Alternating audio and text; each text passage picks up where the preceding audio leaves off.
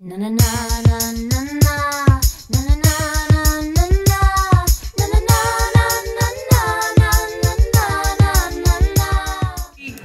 have approached these four incredible women and asked them for their time to be with us today, and I can't tell you how much that pleases us, because these are role models that raise the level, raise the bar for every single rider, male or female.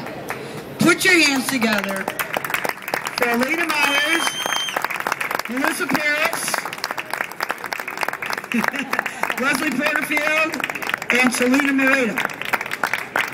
Could you tell us a little bit about you? And we'll do a little mic check. We're going to hope that it works for you. Yeah, how did you get here? I started when I was 8 years old out of my dad's track in Stockton. He got me into it at that age, and I've basically been racing ever since. The bikes kept getting bigger, and I kept getting a little bit faster, and this year I made my pro debut in IMS SuperSport, and was the first woman to win a professional motorcycle race in the country in AMA. So I'm pretty excited about that, and I'm here this weekend with Road Racing World in Suzuki, and I'm glad to be here. Okay, how about passing that mic right over to your compatriot here, Melisa Paris, and I want to tell you a little bit about her, because she might brag about herself.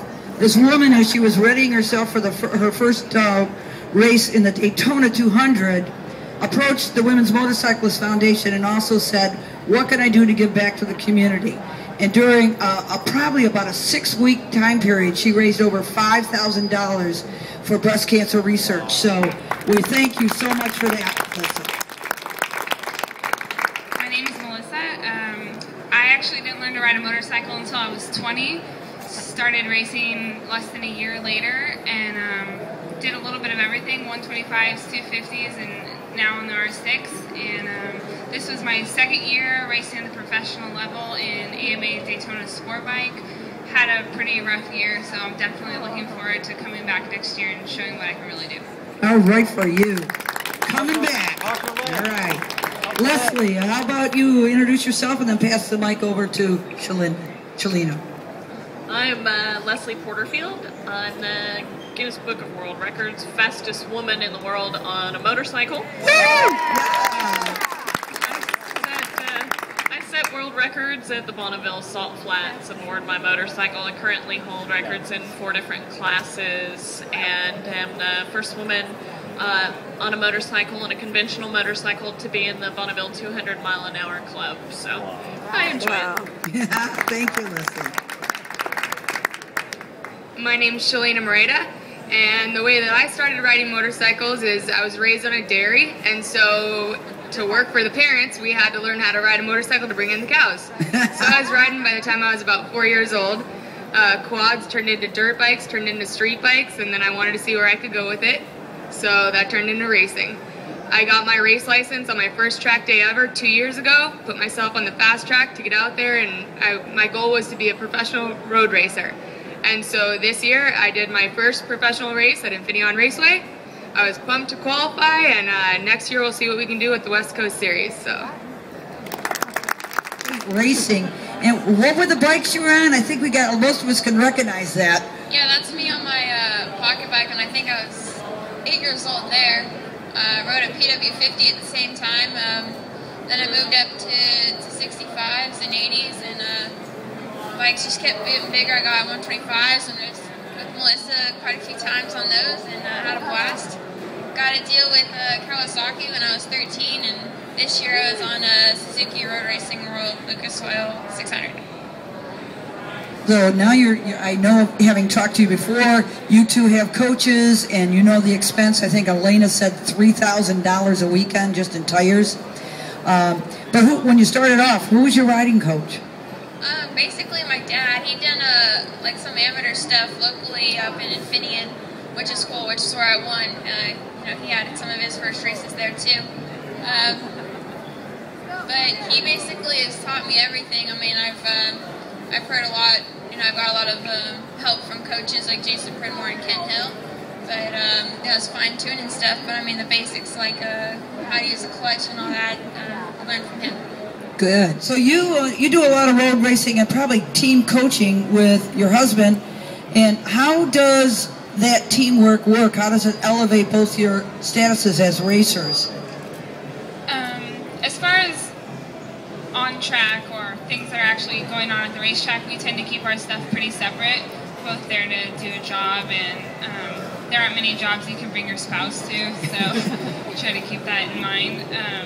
As far as training, it's just nice to have motivation. I get to see every day what the Superbike Champion's doing, so, you know, when I don't feel like getting up, when it's, you know, this morning I woke up and it was raining out, but I have him on the phone telling me to go out and get a pedal in anyways, and it's just nice kind of having someone to answer to a little bit. We both know what we're trying to achieve, so I think we kind of push each other along. A large fan base, that's got to help, because that probably does what? It definitely helps. I don't have the benefit of having grown up in this sport or having people in the industry that were like, hey, let's push this girl through. So I find that if you do a little guerrilla advertising, it's a good way to show your sponsors that you can do really well by them.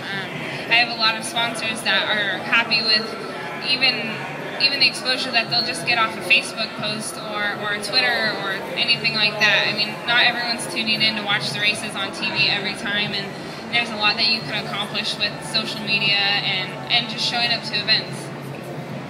Thank you. So, what I wonder, and you have said, Melisa, and I know I've talked to most of you, that when you're out on the track, it's really an equal playing field. That's one of the joys of motorcycling, is that it's kind of an equal opportunity for all. But I wonder, and I'm sure is it different going after sponsors as a female? Is it harder? Is there something that the women's community or the motorcycling community in general can do to help take some of the pressure off you racers as you face these incredible challenges and expenses at the same time? I think all these ladies would agree that being a woman is a huge asset when you're looking for sponsorship. Oh, good. It's something different and new, and it is the largest growing segment, so people do want to get more women into racing, so it definitely helps. Yeah, I think a lot of people aren't used to seeing a girl out there, so it's eye-catching, straight up. And so for a sponsor, they're looking at what's going to grab people's eye, what's going to make the consumer look at my product. So that does help. As far as can I comment on being an equal playing field? So a lot of people think that it's a totally level playing field when you're on the motorcycles, but if the motorcycle equaled everything, then you wouldn't have everybody bicycling in the morning to be in the best shape possible. As a female racer, you are at a little bit of a disadvantage because we don't have the muscular build that the guys do, so we have to work a little bit harder. And if you doubt that, go and try a race. My first race, I almost had to peel myself off of a bike, so. My first race weekend, I decided my PW50 at a dirt track race, but that was pretty much my only dirt track race that I did. Not, for that reason, just I got into road racing and then it went from there. But I got back up and took third place in my first race out there, and I had also, at my first road race on my pocket bike, I broke my finger that weekend. I think that's like the only bone I've broken besides my foot this year. But I got back on and won my first road race. So,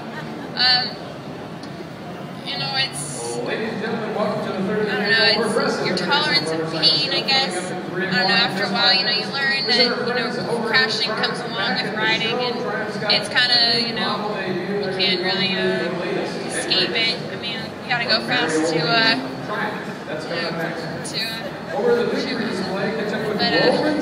It's hard to talk over them, I know, Elena. So if you want to just hold for a second, we'll just... Hang out with Rolling Sands. I don't think Victory's going to provide bail money for that, but it's definitely going to be... Okay, I'll just talk later about it. But yeah, crashing goes along with the whole thing, and I think that, if you can get over that, then you can really accomplish anything. I mean, there is the pain that goes along with it, but, that's part of it, and I love racing so much that, that's not even going to be a factor in deciding whether I'm not going to race or anything. But you know, I broke my foot this year, and I actually raced with a broken foot in Infineon, and I won my first race on that. So you know, I think women and anybody can do anything they want. Anyone else want to share an experience from a moving dismount and coming back from it? I've been going through about a year of the fallout from what you like to call a moving dismount. I mean, for me, it's all about just rationalizing it away. It could have happened in the grocery store parking lot, right? So, you know, all you can do is wear the best gear you can get your hands on, which is what I make a habit of doing. So, you know, you just prepare yourself for when things go wrong, and sometimes you still come up on the losing end, but who doesn't like a challenge, right? I think it's important to learn from, you know, you learn from your crashes, and yeah, when you're pushing the limits, you're gonna crash. Things happen, and you know, I don't recommend it. It's not a whole lot of fun. I broke 7 ribs and punctured a lung, and got a helicopter ride that was kind of expensive into the hospital. But you know, it is part of the deal. I get people tell me all the time I'm crazy for getting back on the bike, and I couldn't believe that I'd still do what I do and ride at all, let alone, you know, still go crazy speeds on salt. But I think it's, you know, it's part of the risk you take. You try to minimize the risk and wear the right gear. Try to be as safe as possible. Sometimes you're going to crash. Learn from it. Take something from it and get back out there. It's just, it really is part of the process, I guess. I totally agree with what you just said about learning something from it. I think that the most important part of crashing is that you take something out of it, you learn what you did so that you can fix it and not do it the next time. And not all crashes are horrible. You don't get broken legs from all crashes. I don't know Laguna Seca very well, and I've never ridden in the rain, but on Tuesday I was riding Laguna Seca in the rain, and I crashed at 100 miles an hour, and I'm okay. So sometimes you just slide and make the best of it. Have some fun while you're sliding, you know?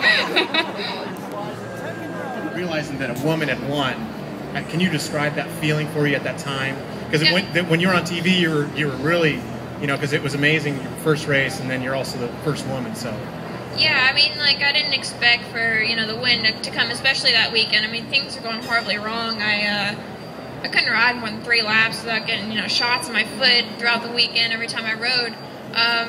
So, you know, the race was red flagged, and I kind of won basically because the rider who had led the previous lap had crashed, causing the red flag, and I actually had crossed the finish line in first.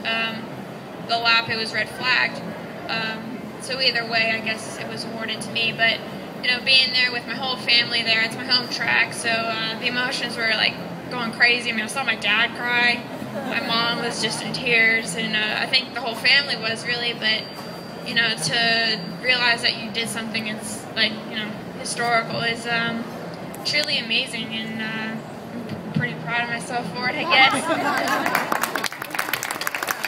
The emotions were really crazy, just like tears were flowing, and I think I did something weird on the podium. I like hiccuped or something weird. I couldn't even talk, but I was just kind of another planet, really. And you know, after you come down from that high, nothing is truly better than that.